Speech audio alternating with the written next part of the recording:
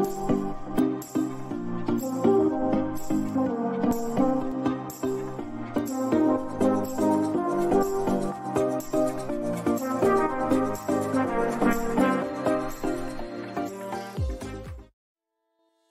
you a self-storage owner or operator looking for service providers to help at your facility? Well, the Storage Business Owners Alliance, also known as the SBOA, has you covered. The SBOA is a premier online hub for connecting self-storage owners and operators to industry-leading products and service providers. We provide one-stop shopping for your business with exclusive offers to save time and money. At the SBOA, we believe by coming together, we help owners and operators grow revenue, gain purchasing power, reduce expenses, improve efficiencies, and increase profitability.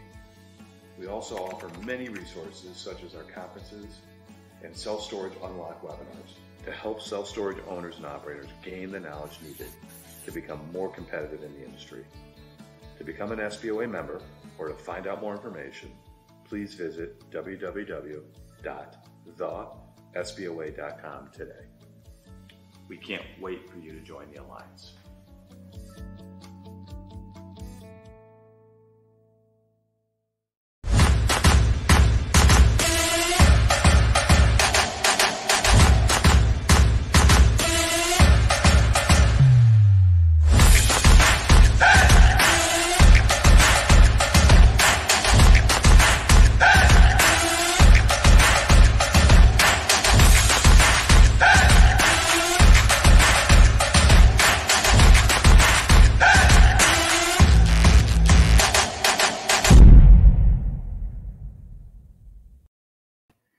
Good afternoon and happy Thursday, self-storage industry. We haven't done one of these in a couple months, so welcome back to Self-Storage Unlocked, produced and powered by the SBOA. My name is Jessica Johnson. I'm the Vice President of the Storage Business Owners Alliance, better known as the SBOA.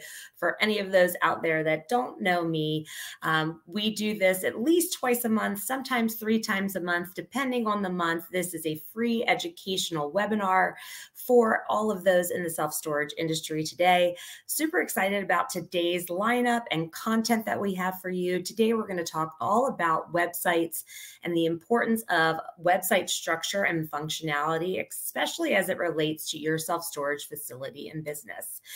So before we get started, I wanted to go over just a few quick housekeeping items. The comments area, the chat area, that's where you will ask live questions to our panelists. So please don't be shy. If you have questions, feel free to interrupt and ask those questions as we go. Don't wait until the end.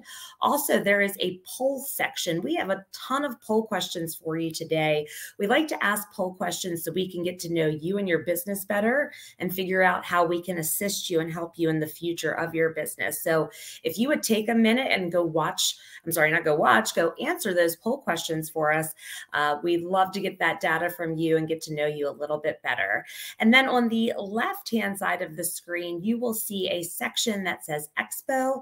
All of our different companies that are represented here today, their information are in the Expo area. So if you could kindly go check each one of these companies out, it would be greatly appreciated. So before we get started, I did want to do a quick word from one of our sponsors today, Calcumate, so stand by.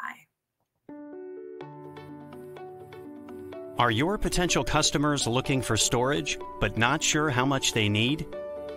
Calcumate's 3D calculator is built to quickly and accurately estimate storage needs for fixed storage, mobile pods, and container storage. Fast, accurate, and easy to use, Calcumate can be customized to suit your storage facility and will plug in seamlessly into any existing website.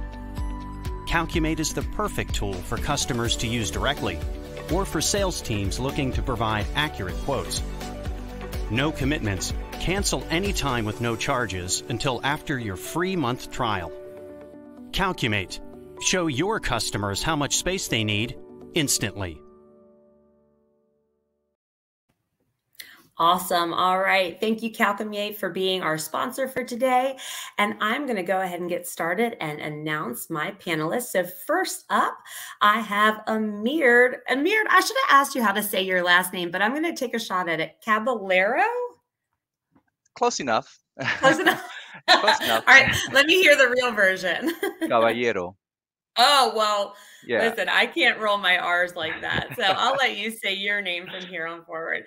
Amird's over from G5. So Amird, give the audience a brief rundown of who you are, how long you've been in the industry, and what you do over at G5. Yeah, definitely. Thank you, Jessica. So again, my name is Amird Caballero. I am with G5.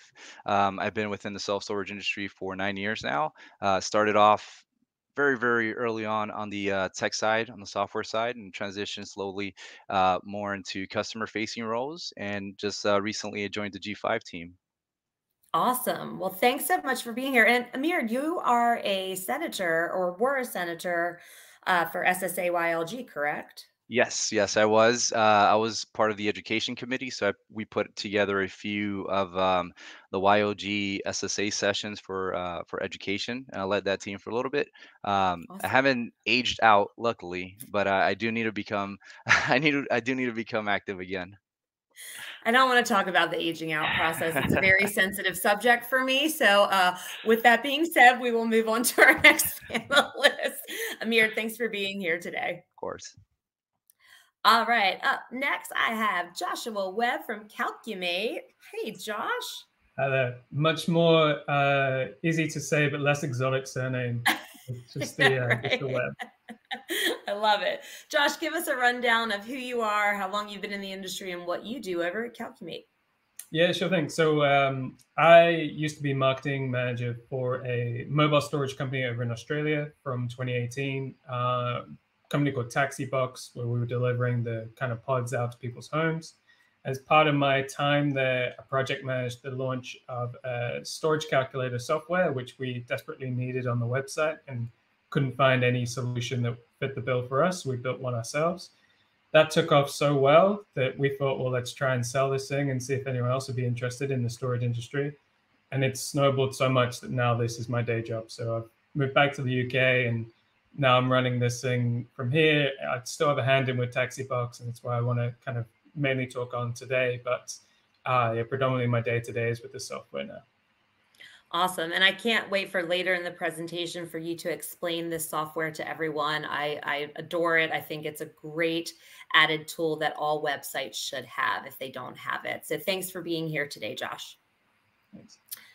All right. And then next up, I have Rodolfo Ramirez. I don't have to roll those R's, do I? It's not like you don't. I mean, hey, it's exotic still. Amir and I, have some background. That's awesome.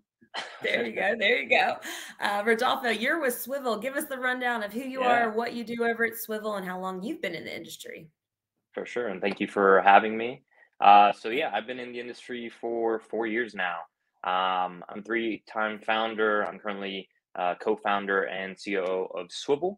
My background is in conversational design, go-to-market strategy, and growth marketing. Swivl, we're the only self-storage AI assistant. And so think of us as a Siri or Alexa powering your website conversations and engagement, right?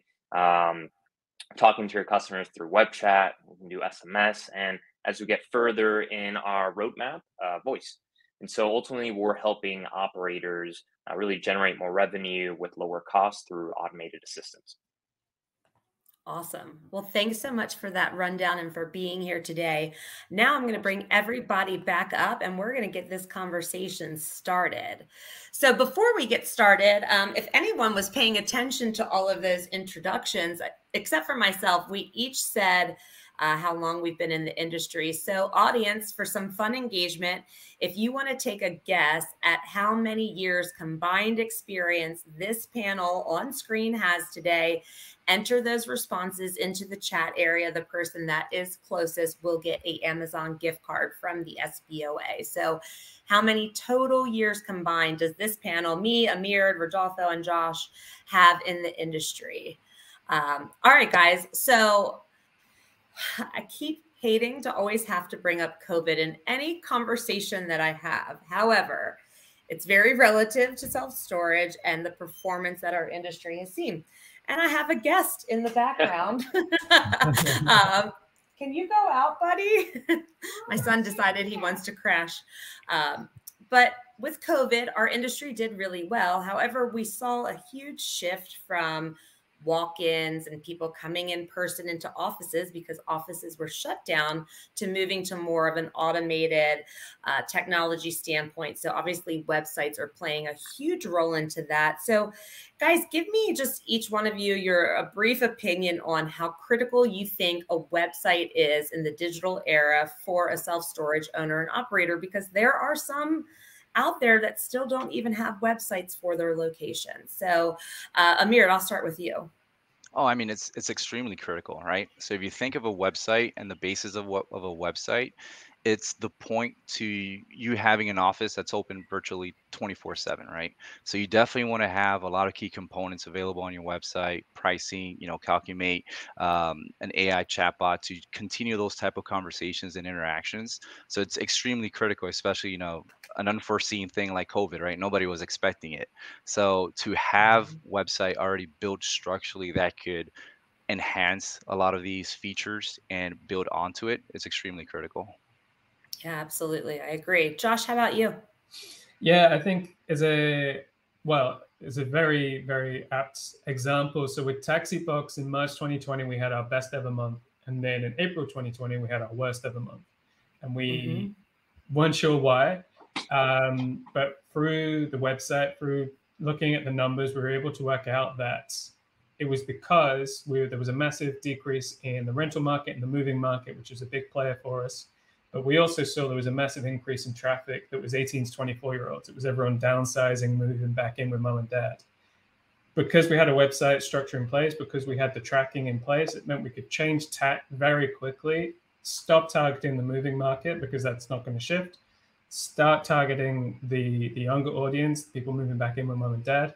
And it meant we could just shift the business more dynamically and far quicker than we could have done if we didn't have that structure already set up, and it could have massively impacted our bottom line. Yeah, absolutely. I agree completely. How about you, Rodolfo? Yeah, I mean, to just kind of repeat and voice what Amird and Josh said, your website is literally your online billboard, right? You're like Amird said, your digital storefront. A lot of people in the industry used to rely on a lot of like the foot traffic, billboards, kind of signage, newspaper ads. But that isn't really the case anymore, right? The hard truth is that, businesses need to start providing an excellent online experience, need to really start investing in that, because that stuff no longer matches how people prefer to buy, right? And so, you need to be where your customers are. It's not really the other way around.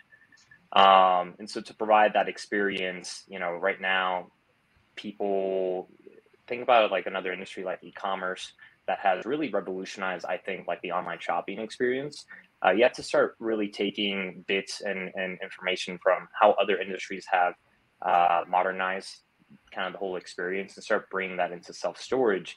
Because now you have to rely on things like, before someone buys something, what they usually do, they look at reviews, right? They look at what other people's opinions are about a specific thing. And so you have to start thinking about how these different things might impact your strategy, right? To get eyeballs, to get people to come to your stores and buy from you ultimately. So again, super important. Yeah, totally agree. So with the importance of it, obviously, and I hear this a lot, especially from smaller owners and operators. They're like, yeah, I know I need a website, but man, I mean, I'm so small. I'm competing against REITs. How do I even get on that front page of Google for people to find me? So let's talk about that a little bit.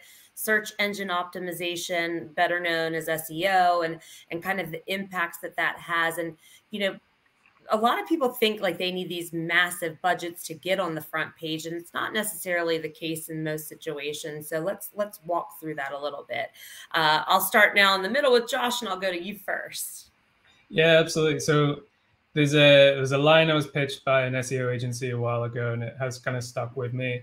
The idea that your homepage is no longer your homepage anymore, and that Google is your homepage now. So it's come a long way, Google, from just showing you the top 10 addresses for, if you start self-storage in your area, top websites. It's now showing you maps and reviews. It's showing you FAQs as well.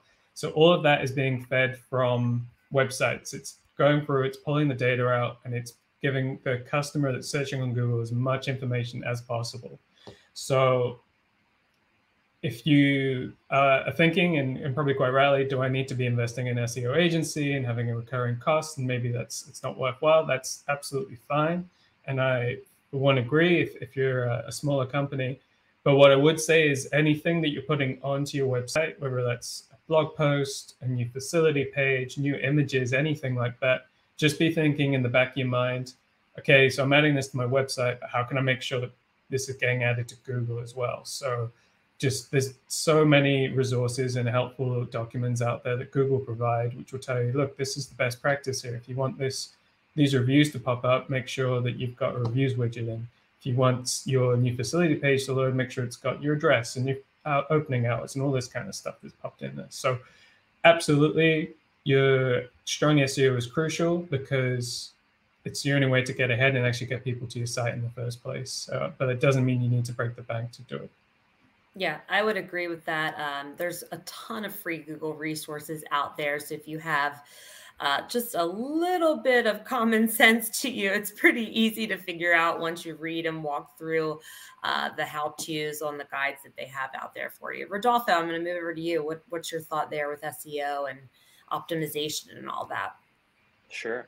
I mean, right now, it's really kind of like Josh was saying, a low barrier of entry, right, to win over customers, right? There's so much competition in the industry that you definitely need to invest in, your SEO strategy, content strategy, right, to really, differentiate yourself. And to break it down, right, SEO is what in the inside, in that world is called, organic search, right, versus what a lot of agencies and just operators are doing right now in general, that is paid search or PPC, right? So organic search is your way of attracting customers with your specific, keywords and key terms that you want to rank for, the usability of your website, et cetera. And some things that, Josh might not have mentioned is, also outside of SEO, making sure your homepage is clear. You have your, think about the top of the fold, you have a clear call to action. You have all your H1s, H2s, your meta tags, your picture, your images and photos need to be addressed or linked successfully to text.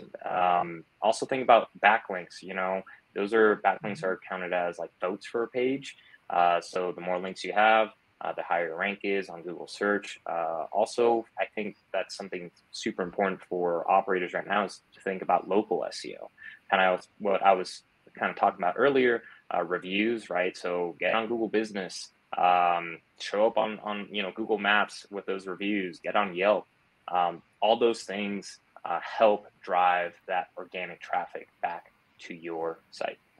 Yeah, absolutely. And I want to pop this comment up. This is from Rahim Amir. Hey, Rahim over at Mini Mall. It's good to see you here with us.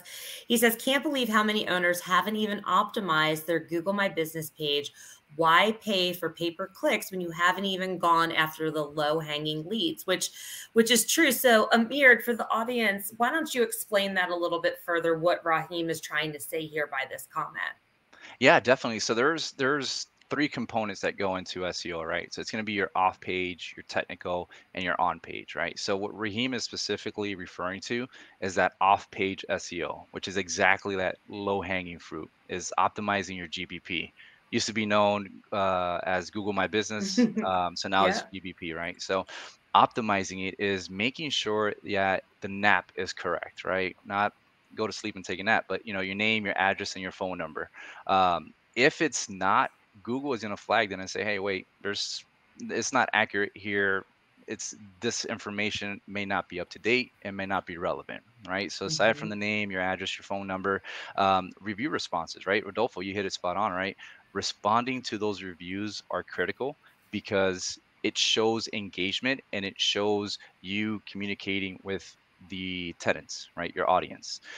Aside from that, you definitely want to take advantage of that products section within your GBP profile as well, showcasing, hey, aside from self-storage unit sizes, we offer boxes, we offer packing tape, we offer whatever additional products you may offer. You want to take Mhm. advantage of that, right? So optimizing your Google business profile is vitally important when it comes to SEO and that organic search. And that ultimately is one of the easiest way to, how you mentioned, Jessica, compete against the REITs in that sense. Yeah, and as Josh was saying earlier, there's agencies that you could totally hire to do that on your behalf if you don't feel comfortable. Or there are so many free resources on how to really go in, build that page out, make sure it's optimized, have good content, have good photos, what type of photos you should even be taking, your storefront, inside your office, exterior, interior photos, etc. So there's very easy how-to guides out there if you want to take this on and try to do it yourself to save in the cost of hiring on an agency. But agency always would be, I believe, the best resource, only because you're dealing with people that they live, eat, and breathe this every single day. So they're experts, right? You're not going to go to the cardiologist and have him do a root canal, or at least I sure hope you won't. So I'm going to pop another quick comment up here from Jim Mooney. He just did a consulting job the other day. They have a website, but zero traffic due to, I think he meant bad, Google My Business profile, or what is it called now, Amird? I always forget. GBP, Google My Business. Google Business Profile, right? Yes, Google Business Profile. Yes. I have SBOA, SBOATI. I have so many acronyms running through this head. Like I don't need another one, but Jim's right in saying that. I mean, it's a very easy, low cost. The cost is your time to set it up and set it up correctly.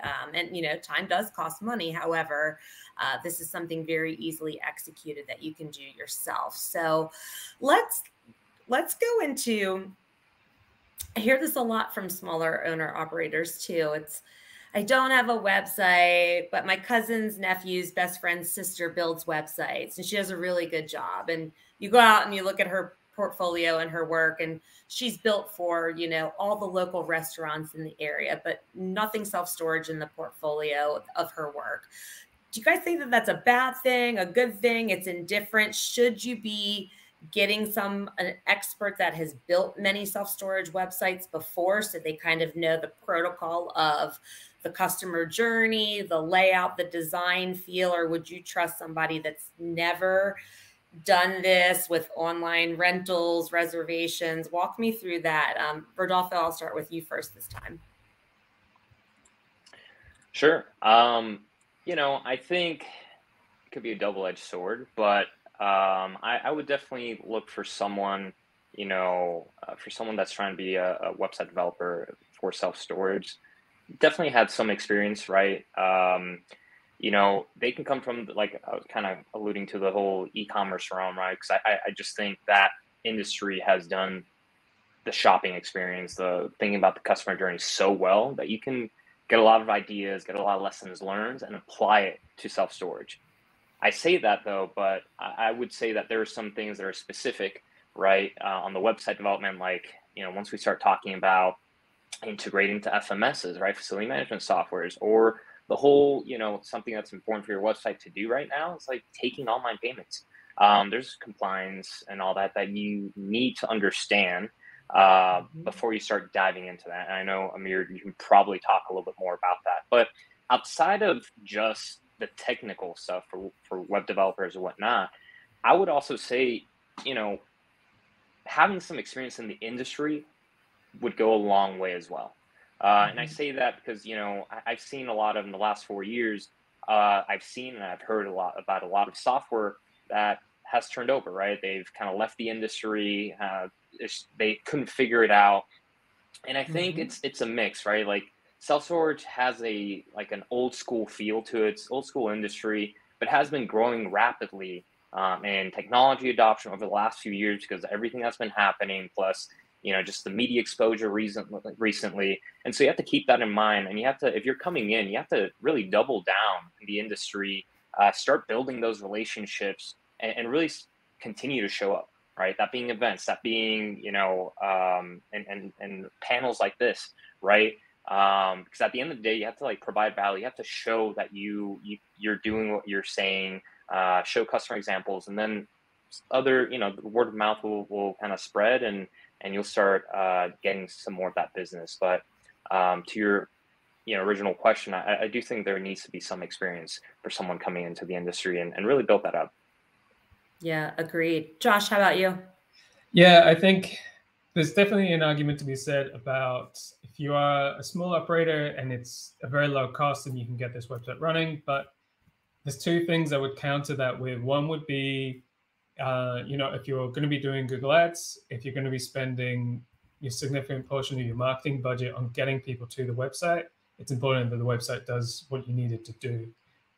There's no point spending, you know, 10, 20, 50, 100K on Google Ads to send them to a website that doesn't function and doesn't fit the needs. You're far better off taking a percentage of that, putting it into your website, and really getting a high-class website which is going to do the job.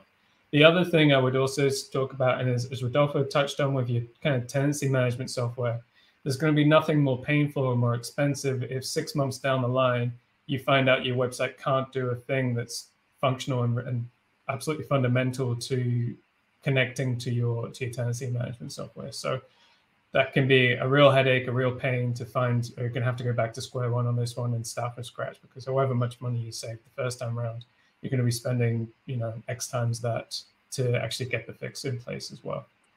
Yeah, for sure. Now, Amird, I'll ask you a different question, because this is Josh and Rodolfo both brought this up. They're talking property management system, facility management system. There's different names out there. Is it like a nice to have or a must have that your website integrate and talk to that property management system? Oh, it is a must-have, like in capital letters, right? The reason being is because you definitely want to showcase on your website your pricing and your availability, right? If you don't have that, in today's world, especially, you know, Josh mentioned it earlier, right? The age tendencies are now younger profile, right? And what does that mean? The younger people that are searching for anything online, you know, because of TikTok, because of Snapchat, they're wanting things instantly, and they prefer not to communicate with anybody, right? So the reason why you must have that integration with your FMS, right, your facility management software, is to showcase, hey, I do have these available units open. This is a price point. If it's not available, then please, you know, submit a reservation request or call in for more information, and maybe we could work out a deal, right? If I don't have a 5x5, maybe I could offer you a 5x7 at the same price point, right? But that is extremely critical to have that integration on your website. You know, a personal story for me was last year when I was in the process of moving, I contacted 4 different self-storage facilities around my area, because each one of them did not have their pricing or availability online.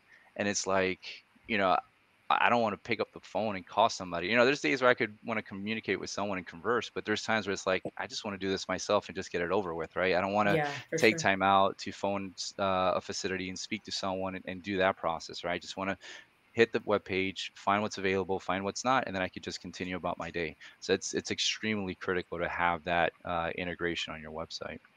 Yeah, absolutely. Now talking about like that younger generation and them wanting to transact through their phone or online, something else that, you know, I've got kids in that generation, so I know as a mom how painful that generation can be. They want it and they want it now, right?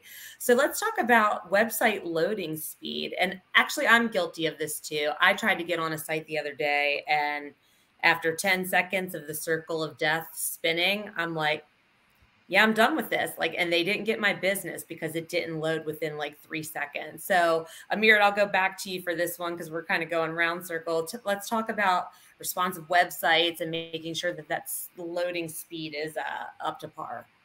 Yeah, as I mentioned earlier, Google picks apart all the websites, right? So there on the back end of your website is structured data. Aside from that, that's where Google kind of goes into the back end and actually reads that XML and says, all right, this web page is up to par.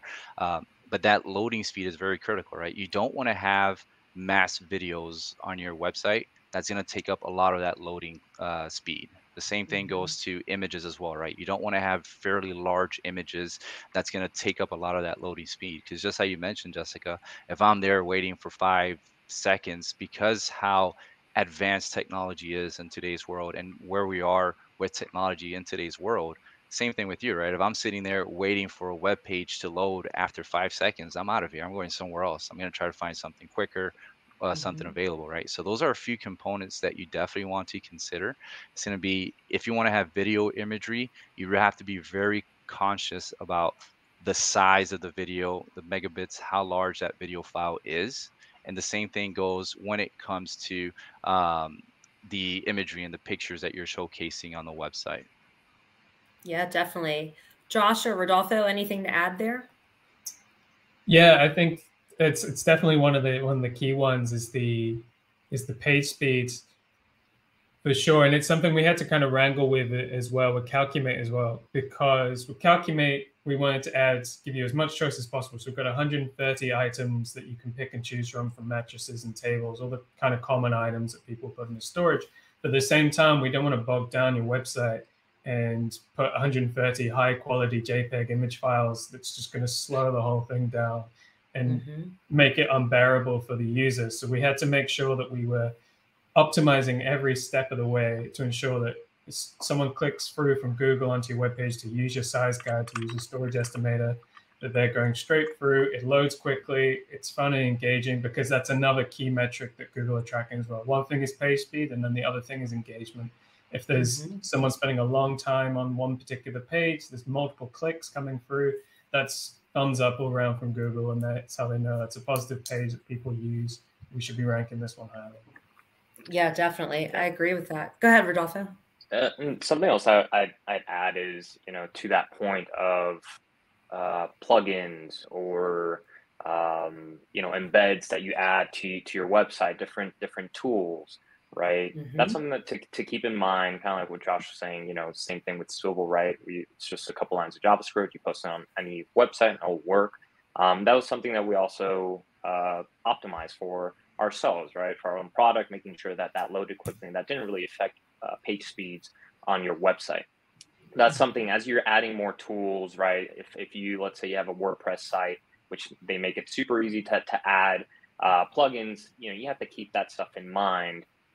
Even the order in the background, the JavaScript, how you put the JavaScript and like what order your priority you give it, that all impacts page speed and page load. So keep that in mind. And then lastly, to Amird's point, usability and the experience is huge. And so don't forget that, on average right now, 61% of all users come from mobile. And so don't forget about mobile. Mobile is huge. People, what do? They have a computer in their pocket, right? And so now they're like looking, on Google, storage near me, right? That's like probably the #1 keyword to find you. You have to bid on that, and they'll look at your site on mobile. So make sure that is optimized as well. At Swivl, we have embeds specifically for desktop homepage and then also for mobile. So the embeds are different, and they're optimized differently for whatever the platform is. So. Awesome. I'm going to throw a quick question out here from the audience. This is from Ryan Foote. For a smaller operator, do you recommend building your own website or perhaps using one provided by your FMS? Josh, I'll leave that over to you first. I think if you're a smaller operator, then what I would recommend is having a look around. And again, it kind of plays back into making sure it syncs up, because if it's not going to do what you need it to do further on the line, today you might be a small operator with one site and 20 doors, and you can use an off-the-shelf Squarespace, Wix, whatever podcast offer you've managed to pick up, and get something up and running today. Really just make sure it aligns with your scale of your business. So if in 2 years' time you're going to have 5 sites, can they accommodate 5? Can that plug into a tenancy management software? Is there going to be something a bit more bespoke? Do you want to start offering packing supplies, which can't be added in as a e-commerce plugin easily into the framework you've set up? The other thing I will kind of point out, and I'll throw this out as a shout out to my friends over at SBOA. SBOA do a very nice, clean, basic website optimization mainly for your single sites. It's predominantly their bread and butter. And that's got a online reservation tool built in, and they're specifically for self-storage. So yes, finding an off-the-shelf might be easier for you, especially if you're just a startup, but that's not to say you have to compromise too much. And then just in the back of your mind, just think about, well, where do I want to be in 12 months? And will this kind of off-the-shelf solution suffice for me right now? Yeah, definitely. And I think, it depends on the size of the business, the size of the portfolio. Those do work well for smaller operators. But when you start to become a little more savvy, you have a bigger portfolio, you've got tens of thousands, if not hundreds of thousands of doors that you're renting, you're talking something different than, like you were saying, somebody they're out in somewhere really rural with less than 50 doors.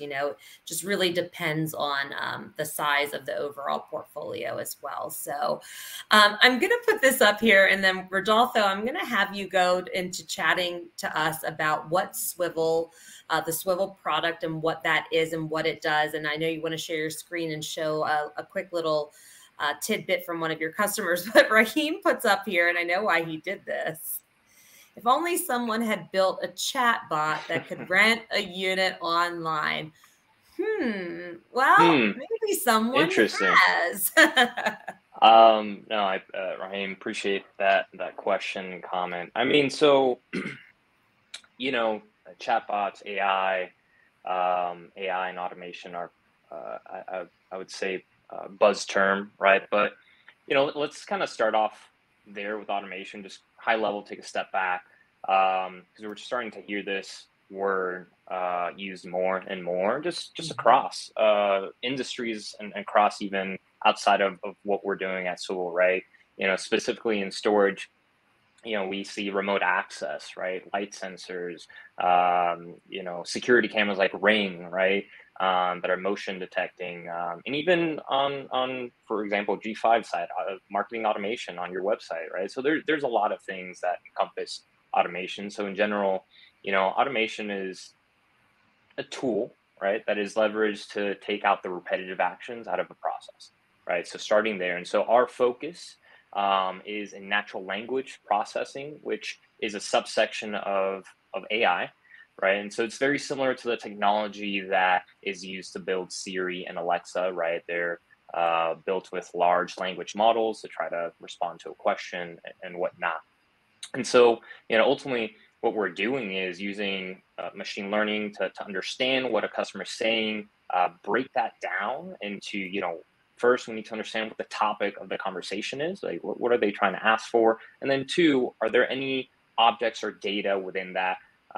So we're able to provide a contextual answer back, right? Or even learn from that. And so, language is super interesting because it's a very complicated problem. It's not, a lot of people think about it as, keyword matching. It really isn't that at all. It's looking at the entirety of the interaction to really learn what's going on.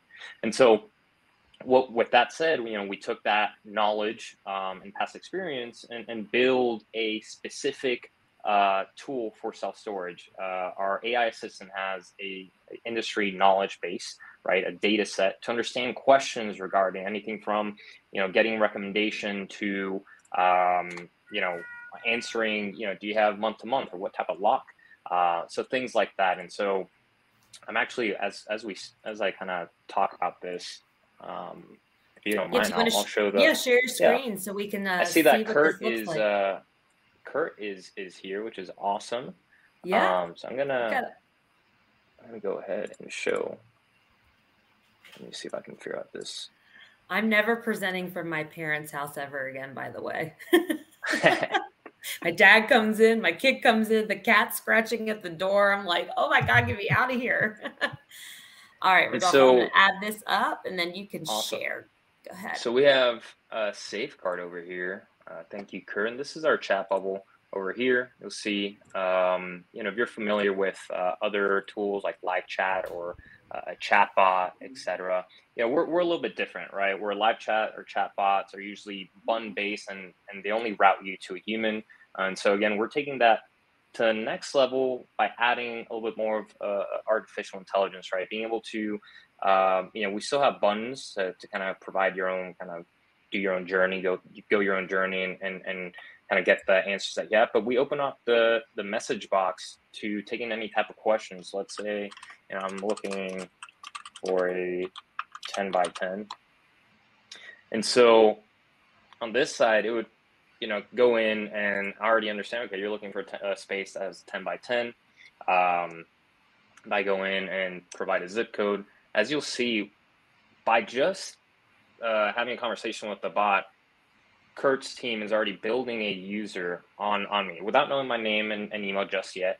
And they already understand, okay, this user is looking for a 10 by 10. This is the location that they're looking at. So there's a couple of locations here, and we can display some of the locations nearby just from the home page. I can continue clicking down and I can actually even see the available inventory. So to somebody's question earlier about how important an FMS integration is, it's so important to be able to provide available inventory.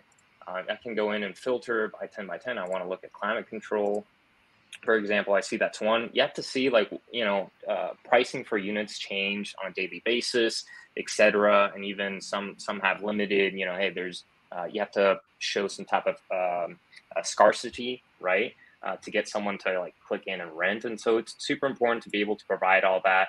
And once I go in and I say that I like this unit, we can not only answer questions, but also navigate someone to a specific store page and continue the conversation there. Now I can, now that we understand the location that somebody's talking about, we can go back in and actually be more specific about, other questions that we might ask. So what lock do I need, for example? And so, and already here, it's already understanding. It knows that we're looking at this location, and it's responding, hey, for this location, you need a disk lock. So there's so much more that we can do here.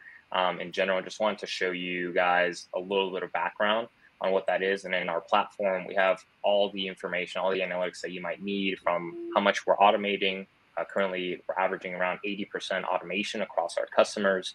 And a lot of the interactions that are coming into our system, 72% are related to purchasing, high purchasing intents, getting a recommendation, et cetera. And then 17% is related to account management. So us helping them, pay online, or what to do if they don't have their gate code, things like that. Yeah, that's super awesome. I love that. And I mean, I know you guys could go in way more depth than that. So if anyone's interested in learning more about Swivl and what they do and how powerful that particular chatbot can be for your website, please reach out to me or Rodolfo. I can get you in touch with Rodolfo. All of his links will be listed on the replay of this session as well. But yeah, that was just a tidbit of it. And that's a really good responsive chatbot, because I've been on some where it's like you answer and it just keeps asking like the same question over. It's like not understanding and it's timing itself out. And then I end up just typing in all caps each time, speak to representative, because I get really frustrated. So good job on that one. Josh, I want to jump over to you real quick. And then Amird, I've got some wrap up questions for you before we conclude at the end. Now, Josh, you have a plugin for a website similar to Rodolfo's, like a chatbot, but different, as yours is a storage unit calculator. So talk me through that and then show the audience briefly what that looks like and what that can do as an add-on on the website. Sure thing. Well, I think what's probably best is if I follow on Rodolfo's lead and I also find someone that's in the comments section that has... Jim Mooney's in there. I saw him. Yes. Jim. You can use Jim. Oh. Jim doesn't mind being a guinea pig.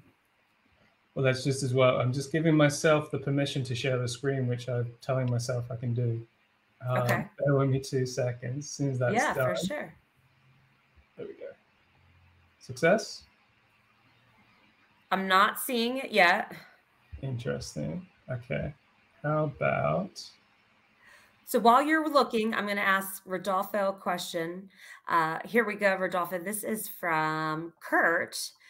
The new nice feature with SwivelBot is the ability to push potential customer information into SiteLink as an inquiry. So our store team can follow with the potential customer very quickly. Oh, so sorry, not a question. That's a statement, right? Yep. So talk about that a little bit. No, Kurt, appreciate you bringing that up. Yeah, I didn't really was able to talk fully about it. I didn't want to take too much time, but yeah, with any FMS, we have SiteLink, SSM, etc.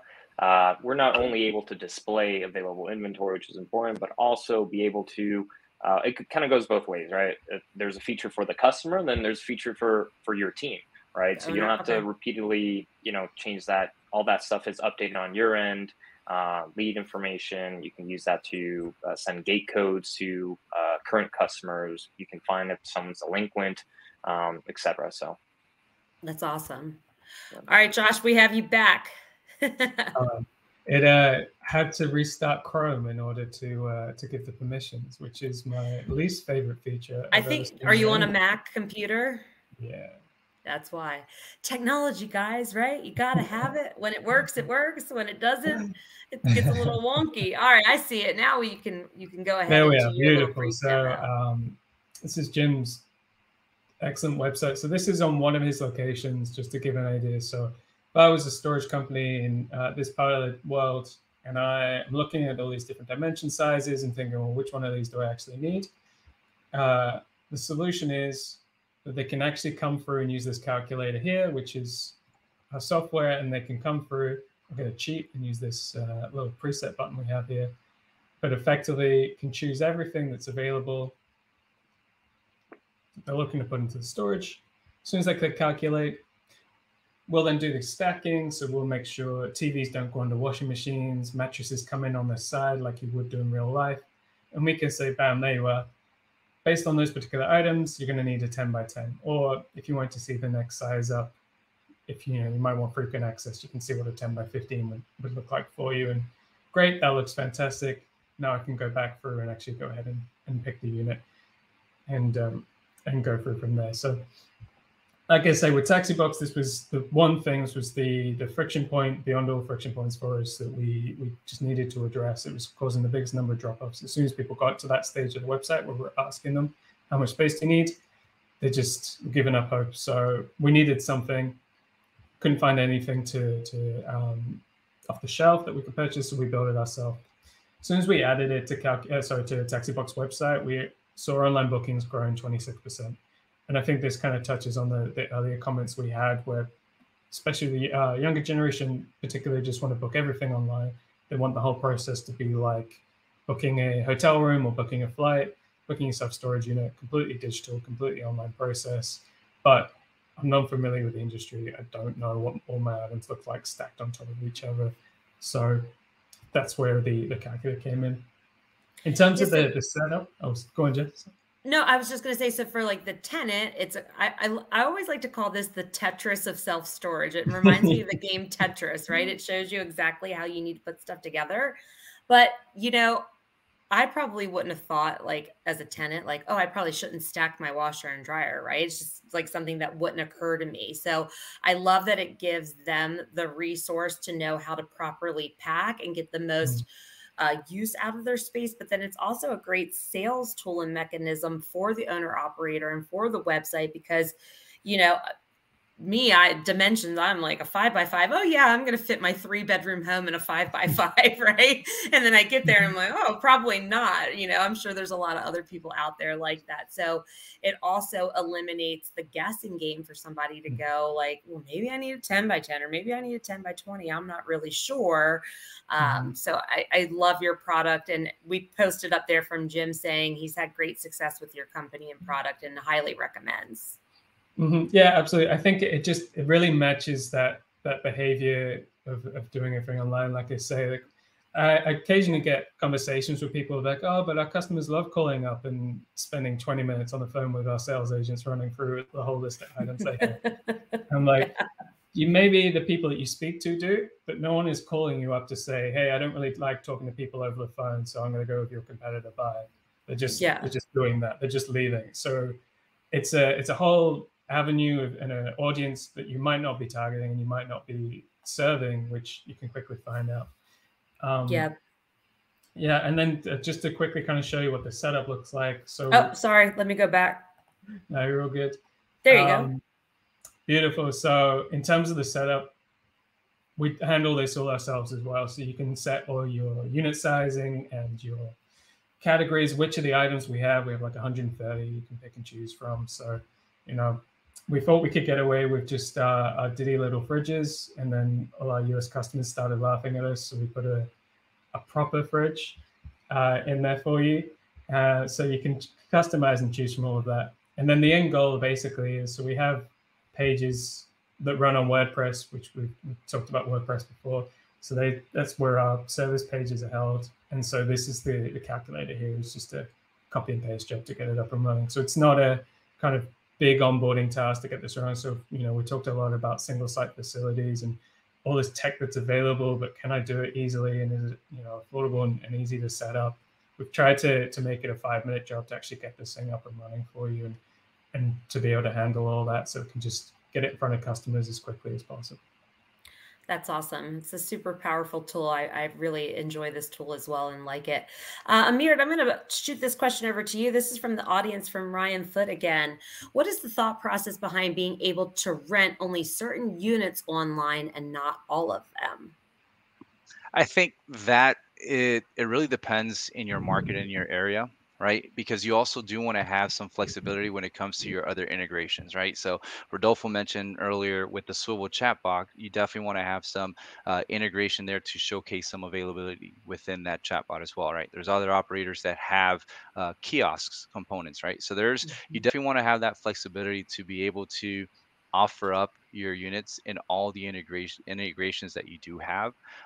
So what I would usually say is probably if you're down to like 2 units, then on your website you could definitely easily place a call to action that says, you know, low availability, please call the facility, right? Or something to that extent. So like that, if you do have some type of foot traction that goes to your facility and they want to do something at the kiosk, there's some availability there, right? If you have the younger generation, you know, how Rodolfo showed us with the chatbot with swivl, right? You definitely want to keep some to showcase there as well. So like that, you can see where all of your customers are coming from, stemming from either chatbot, your website, foot traffic on the kiosk, and even rentals over the phone, right? You definitely don't want to leave your managers on site hindered, in a sense that if they do receive a phone call from someone that's willing and ready to rent right then and there, you don't want the manager to respond back and say, hey, you know what, I actually don't have that size, you know, would this other size work for you? Or, you know, our competitor down the street has this size, right? You definitely want to have you definitely want to leave some flexibility in there for your other integrations and other components. Got it. We've got a guest appearance from Jackson today. So let me ask you this, Amird. If somebody is like, let's say they were talking to a website provider, right? And they are trying to figure out, because when we had our website redone, we had somebody redo it for us, and then we took over the management of it, right? And man, writing the content, the homepage, the about us, the my team, just all of the different elements, the news section, the upcoming events, whatever it may be, like, what are some of those critical things that you feel like the website should have, and then like the navigation bar should definitely clearly point out to the user that's using the website? Yes, I mean there's a lot of different components that go into that, right? So there's definitely ways that you could either utilize branded copy or a universal copy, right? So those are different components that if it's more kind of like a branded copy, you want to keep the same consistency across all of your locations. If it's the About Us section, or if it's something that's universal, then it's going to be pretty much the exact copy paste across all the locations, right? I actually have an example as well from one of our clients to kind of showcase some examples, right, of how we also, we've been in the industry for about 20 years, and we've done kind of, I want to say, social experiments, right? But we've done research on how people interact when they do hit the website, right? So there's different patterns that people utilize once they reach a website, and that's just kind of natural patterns, right? We all read from left to right. When you go on your Google browser, right, everything's kind of like your main actions are on the top left-hand corner, right? So I'll share my screen here. Excuse me.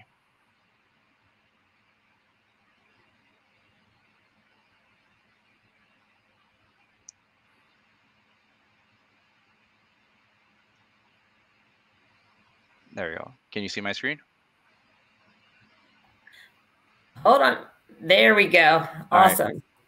Perfect. So in this example, right, this is what we would call kind of like an F example, right? So if I draw my cursor here, right, your first call to action is going to be right up here, top left-hand corner is where we would kind of recommend where you put your logo. And then this is the F pattern that I'm referring to, right? So if I go down here, every single point that you want to kind of draw in that F pattern should finish off in a call to action, right? So this last point here, excuse me, in this small f is going to be this about us section, right? What do you guys do? Contact us, jobs, accessibility, right? So more to offer than just what units are available. If I draw across the top here, right, this is going to be your payment portal. That's the top part of the F, right? Your payment portal, call to action for existing customers. And then the bottom part of the F is right here, right? So I'm on a corporate landing page. So this is where you would showcase, hey, I'm interested in a unit at this state, this zip code, this city, and it will filter through all of the locations and then populate it in a map, letting you know which ones you're nearest to and which ones would be the most convenient to you, right? But we try to kind of approach it in different patterns because as humans we all have patterns, we all have unique subsets that we have to cater to make things easier for us to kind of move forward with. So this would be kind of like an F pattern. There's also a Z pattern if you think about it. So there's different components. And the simplest one would be something like this, right? Plain and simple, across the board, down the side, and then boom, your call to action right in the middle. On a location website, we would kind of follow that same pattern, but instead of this find location section here, it'll be a rent now, or look for units, right? Getting that call to action to make sure it finishes in a rental or a reservation for those new people coming through. That's awesome. Thank you for giving us that brief rundown. I love that site structure. It's nice and clean. It's concise, which is like critical components of this, right? And Amird and the other Josh and Rodolfo, tell me as we wrap up, and audience, if you have any final questions, please get those in now because we are right at time. But I want to get this last question in, and then we have a couple announcements for you. So please don't drop off yet. Stick with me another 2 minutes, I promise. But how often, if somebody is like taking on the ownership of their website, it's designed for them, how often do you recommend they go in there and they update something on their website to keep it fresh and engaging? Is that like a weekly thing, a monthly, quarterly? What do you suggest?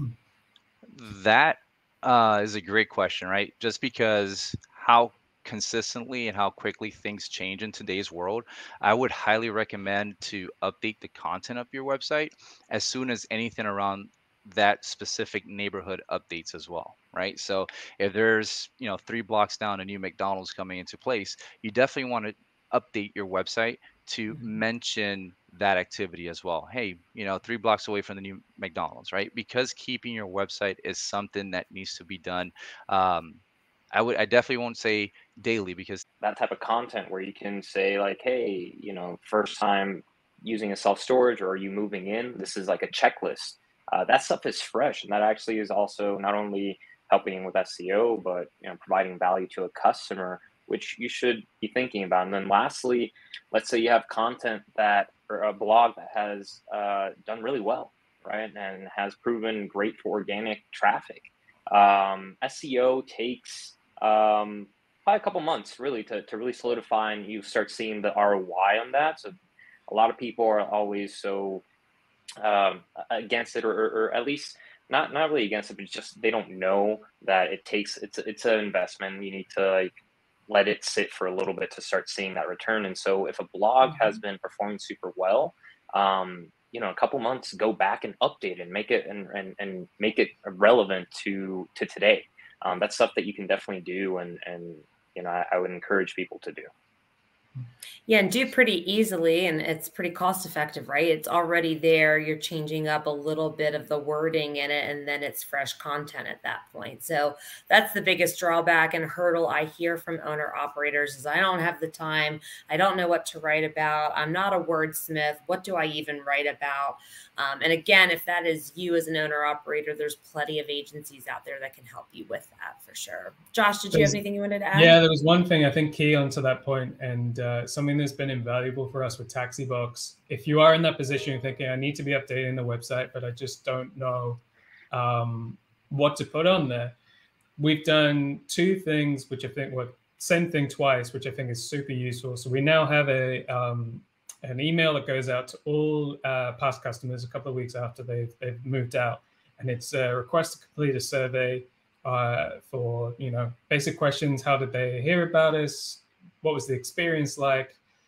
How was the website? All those kind of things. And we also send that same exact survey to all the people that become a lead with us and don't book. We call them the never book group, which, if anything, are more valuable than the past customers because they can be more brutally honest. The amount of feedback we've got from that, we've directly converted into content which is on the website. Like, your pricing wasn't clear, so we created a page about storage rates and how our pricing is dictated. That's then become one of our most prominent SEO pages for bringing in traffic. We wouldn't have thought about that if we hadn't have gone out and asked that survey to those people. This is an ongoing thing. It's all embedded and set up in our email server, so we don't have to worry about it. We just check back on the results every now and again and occasionally update the questions. But it's been invaluable for us for creating blog content as well. Reasons for storage, all the downsizing stuff. We've now got a blog about what to do if you need to break your lease. All that kind of stuff has come out of this. It's been the kind of the seed that's allowed us to update and change things as we've needed to. So if you are in that position where you're not sure and you need to update the site, and you think, you know, that there might be something, this would be where I'd start. You can kind of incentivize a little bit, put an Amazon gift voucher in there, or you know, $50 off if you want to return and be a customer. It's nice and straightforward. Don't put too many questions in there, but I would recommend it very, very strongly. I have to say too, Josh, that's a good point. Like, we've recently had a lot of customers, or we've been working with a lot of customers and their marketing teams, because the wealth of knowledge that you can take from conversations, right, with our system and whatnot, you can start learning, okay, for this month, this type of unit or this type of storage item was ranking super high. Like, a lot of people asked about it. Let's create content around that. And so that has been, at least the conversational insights have been helping power a lot of this content strategy for marketing teams. So really, really interesting stuff.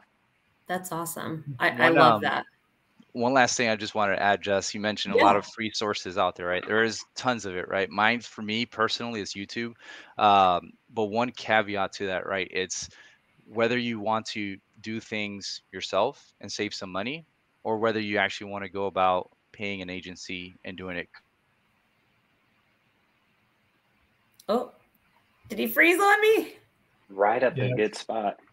Or, well, while he comes back, I can hear you, but you're not moving. But keep talking. Go ahead. Okay, I apologize. There, you're back. All right, so I mean, I'm not sure what was the last one you caught, but it's going to be YouTube, right? Personally, for me, it's going to be whether you want to save some money or you want to get things done correctly and have to pay money for it, right? I go back to the example a couple years ago. I was like, man, I want to change the brakes on my tire. I was like, but I don't have $400 right now to just sit around and change the brakes. So what did I do? Went to the auto store for $100. I got the brakes. I was like, man, I'll do this myself. YouTubed it. I spent 6 hours trying to change 2 brakes, right? And I mean, I did it correctly, but that was a lot of time, and then I didn't have the right tools for it, right? So that kind of goes into play where if I would have paid it someone, they would have had the right tools. I would have been done in an hour or two, would have been on my way, versus doing it yourself, right? So you do have to weigh and balance some of those things out. Is it worth the time, the effort, without the right tools, right, to get it done myself, save a couple bucks? or should I just go out, get it done correctly the first time, the right time, and then pay what I need to pay to make sure everything's straight from there on out? Yeah, totally agree. Well, guys, we are sadly out of time. This one probably could have went on for about an hour and a half, 2 hours. We could keep talking for days about this topic. Thank you all so much for joining us today. And just so the audience knows, if you missed any of this and you want to watch the replay, it will be available on the SBOA YouTube channel starting tomorrow morning. So guys, have a good rest of your Thursday. Don't leave just yet. I have a couple announcements for the audience. Rodolfo, Josh, Amird, take care. Thank you so much for joining us and helping me host. Yeah, absolutely. All right, a couple quick announcements, and then I promise I will let you go. So, Storage for Rookies is next Thursday, July 28th from 12 to 5. What is Storage for Rookies, are you asking?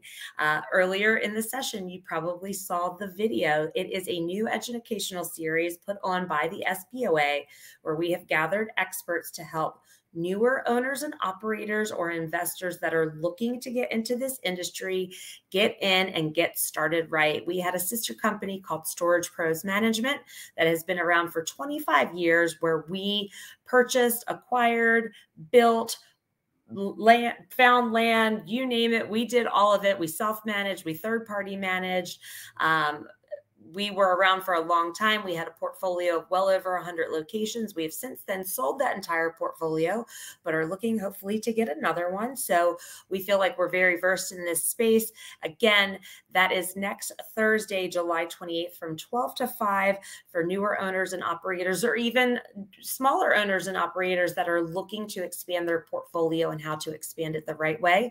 The ticket is $49. We're actually running a BOGO. So if you buy one ticket, you will get a free ticket for your friend. Then Self-Storage Unlocked will be back on August the 4th, 2 p.m. Eastern. And that one is going to be strategies for delivering 5-star customer service. We will be announcing our speakers and the registration information on social, on our newsletter, in our newsletter, I should say, and on our website. So if you don't follow us on social, please go follow us on LinkedIn, Facebook, YouTube, and Twitter. That's where we reside currently. And we have a great YouTube channel full of lots of information and a lot of these webinars that we have done in the past. So if you ever miss one, you can always go back and watch a replay. Jim Mooney and I are doing the Manager Summit at the Mississippi Self-Storage Association show. God, say that 3 times fast.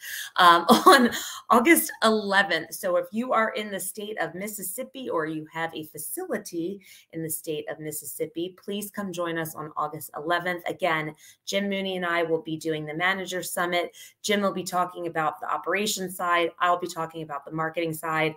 If you need information on how to register for that show, please feel free to reach out to me. I will get that information over to you. And then the big boy show is coming up. We have the SSA Fall Conference coming up in September. The SBOA will be there. We are at booth number 154. We're not speaking at this show, but we do have a roundtable. And the roundtable is talking all about social media and how to keep it clean and concise and keep your content flowing properly. So please visit with me at the roundtable. That's on Wednesday, I believe, from 4:15 to 5. And we'll be doing lots of different events and stuff while we're out there. So we'll make sure to put all of the things that we're doing in our newsletter. Thank you guys so much for joining us again for another Self-Storage Unlocked episode. I will see you back here on August the 4th. Have a great rest of your day and a good weekend. Take care, everyone.